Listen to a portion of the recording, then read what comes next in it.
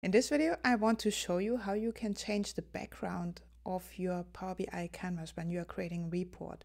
And I want to show you not only how you can put in an image as a background, I see that quite a lot recently, but also how you simply can change the background color of your canvas. Here we are in Power BI, you see an empty page, and if I click somewhere here, doesn't matter where in the canvas, I have the format pane at the right side, you can see it here. And there you have canvas background, and if you click on that, you see you can choose a color or an image. I first show you how you can choose a color. If you click on color and you choose a color, you can choose one of these, or you can just pick one that you really like. It seems like nothing happens. This is still white, but standard, the transparency is on 100%, so you need to put that on 0%, and then we have the green background I've chosen. Keep in mind, you change this only for the page you are on currently. If I open another page, it will have the old setting with transparency 100. Something else is I already talked about adding a background image. In the past, I created quite some background images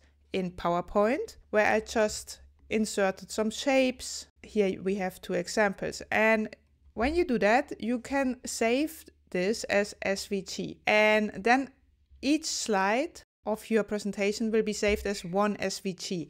And these you can import again in Power BI.